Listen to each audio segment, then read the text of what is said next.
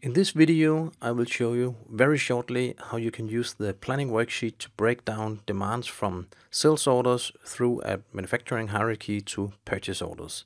Just a very short overview. First of all, I want to show you the item hierarchy that I made, and I have a filter on description.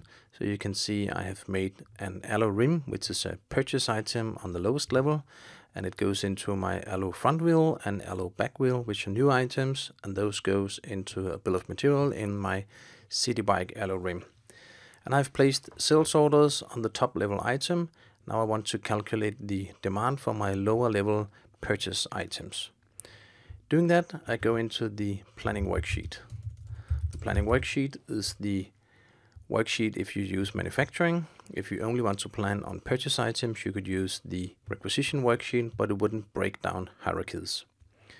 From the planning worksheet, I can calculate a total plan, and I need to enter a starting date, ending date, maybe forecast if I want to calculate including forecast.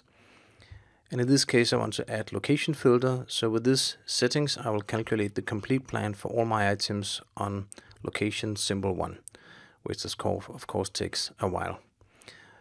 This functionality of MPS and MRP planning is very complex, so this is just a very short overview. Here I can see all my planned items. Those are planned in low level order, meaning the top level items first.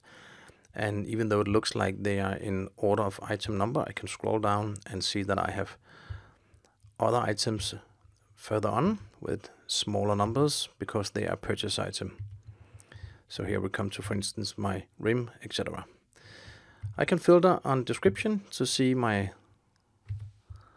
items that include the alloy, just to show you the small extract of this planning list. And here I have one planning line. I'll just delete this filter or remove it.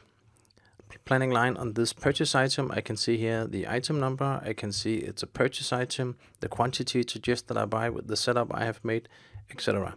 And from here I can select set a check mark in the accept action messages, and then I can carry out action messages,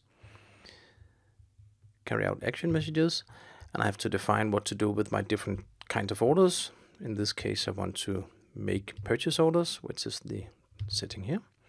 And when I carry out now, it will remove the line from my planning worksheet and actually create the purchase order. So if I go to my purchase orders now, purchase orders, the last created order, I could filter here in descending order.